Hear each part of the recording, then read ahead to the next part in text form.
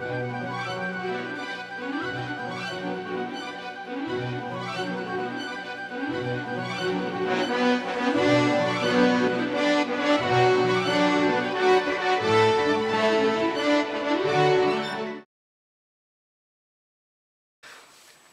is the Double Eagle M40, MP40 style spring airsoft rifle.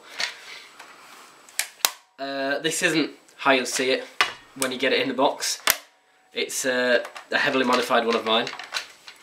We got it from actionhobbies.co.uk for £20 plus £8 shipping. As a gun, I found that it's good as a beginner weapon, but there are many pros and cons. We'll talk about them through the video. This Double Eagle M40 is it's quite a good gun. It's got quite a few features. It's very easily disassembled, so you've got this basic green bodywork. You've got the front part here, and you've got the mag. You know, it's literally like that. And you go down to 3 main pieces.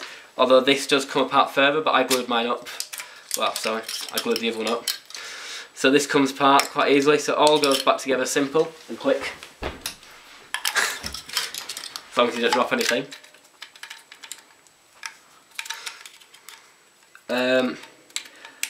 I found that for putting together before a game or something, if you've got it put apart seconds, as I'm showing you now, it comes with a sling ring, which I've taken off this one here, which goes in the back. I believe it came with a couple of slings as well, but they were piles of crap, to put it simply. I mean, to be honest, if you've ever got a sling with an airsoft gun, you will find that they are shite. The mags it come with, 32 round mag, just the one mag, you can't buy spares. But I have found that so long as you don't take them apart, key part, do not take them apart. Trust me, I found this out. They work perfectly. So they're really good quality, good mags to be honest. Although they are very lightweight. Yeah. Another really good historical but also cool feature of this gun is the stock. Now as you can see here, no stock, and then voila. It's got a stock. It's a folding stock, just like an AK mortar point, just like a real MP40. It's quite wobbly, it's got that much wobble factor in it, I don't know what you call that. But when it's in your shoulder and you're holding the gun with 2 hands, you can't tell that much because you actually got it held quite firmly. It's very good for changing in the field, being able to go from one to the other. Right, this gun is quoted as, on different websites, 170 to 230. I've forgotten what it says on the box, but I believe it says it's about 180. I wouldn't put that for certain. However, I've taken this apart, which I don't completely recommend, but it is possible. You can take out the plastic screws, put them back in afterwards. And I've whacked in a 350 FPS spring that I got off KH Mountain eBay shop. It was already quite a powerful gun. I mean, it doesn't sound that powerful, 230. But because of its accurate range is less than 20 feet, it's powerful for the maximum range. With the new spring in it, I'd love to say it's powerful for more than that. But these guns do seem to have many manufacturing defaults and just faults. For instance, we bought 2, and one of them was on the spot, aimed exactly where you shot it at, 20 to 30 feet. It was perfectly accurate. This one, at 4 feet, was hitting a foot left. Foot to 2 foot left, okay? Really inaccurate. So I've never really been able to aim this and get it to hit anything at more than 10 feet. However, they are great pieces of the kit, and if you want something as a prop for a film, these are perfect for what you want, especially considering you can get them for as low as 12 quid.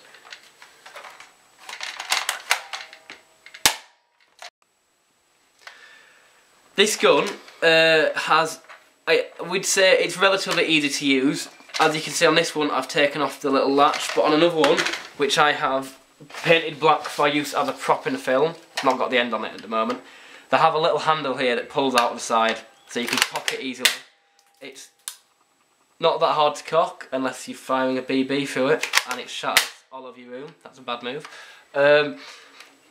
It's not very hard to cock. It's nice cocking action, easy to hold by the mag, and the handle's quite nice and easy to hold. It's got perfect size stock to fit right in your shoulder. The only real thing I could ever say about this gun being hard to use is unless you paint it with something, this pattern on the grip, this lengthwise pattern, just feels a bit weird on the hand. It's just a bit slippy and I don't like it personally. But you know, the mag catch is a simple push button there, cheap like you'd expect it to be. Push it. Right, build quality on this gun. It depends what price you're paying. If you're buying this for 30 quid, the build quality is mediocre to poor. If you're buying this for 35 quid, the build quality is piss poor shit. I mean, I would not pay 35 quid for this. As it is, I've taken this apart twice, but I've put it back together perfectly. And, you know, it splits up. It's just a poor vacuum formed style shitty plastic construction. However, it is a well made shitty plastic construction and well worth 20 quid, I think. The plastic is relatively thick. I've not managed to break it yet, surprisingly. I've hit it, etc, etc. Not purposely, obviously. The tubular bits at the end are all very, very strong ABS. I mean, the whole gun's ABS, obviously. It's not got great tolerances. I mean, there's wobble factors in it. And it's not, yeah, it's still got moulding lines on it, flash lines, what you're going to call them, which is a bit rubbish, but it's fine for that, I think, considering you're paying very little. Historically wise, it's for 10 quid again, it's great. I mean, the rail on top, it comes with a wrist rail on top. Now you can take this off easily. I decided when I first got mine, I'd take it off by taking a gun apart.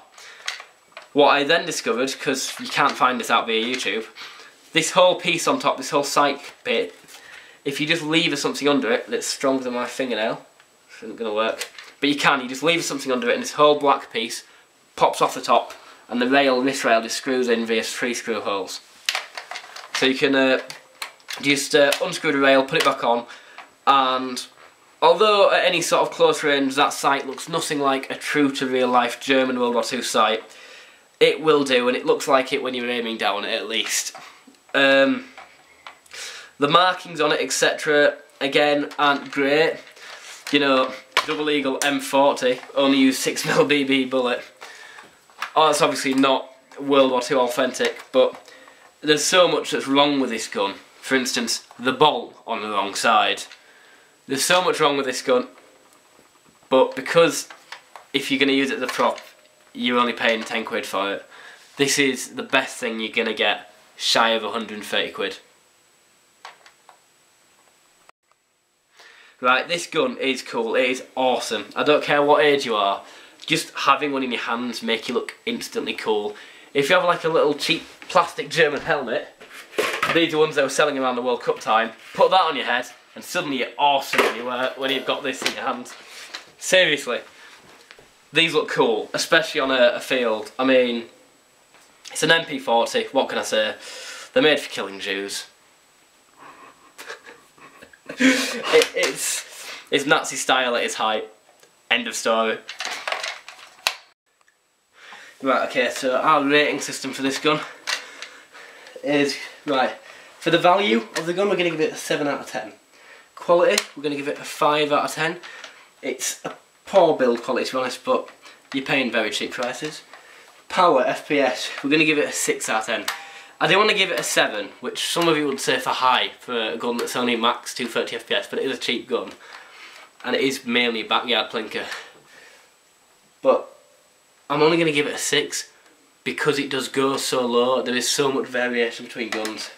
For the accuracy, that's grouping, etc., I'm going to give it a 5. I want to give it a 7, but again, it's just so random. The amount of grouping you can get in it.